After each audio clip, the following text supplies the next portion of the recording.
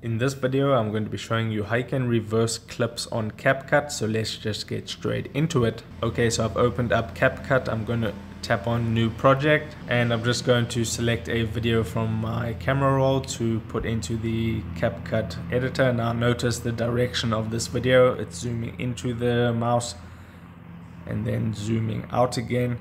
So then I'm just going to add that into the editor.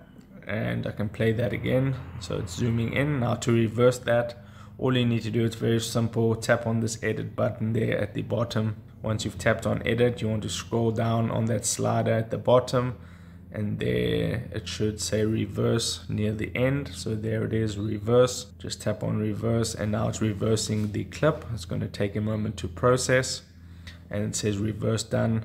I can go to the beginning and play this for you. And now it's zooming out from the mouse and then back in again. And that is pretty much all there is to it. So that is how you reverse clips on Capcut. If this video helped you out, don't forget to like this video and subscribe down below. And I'll see you in the next video. Take care.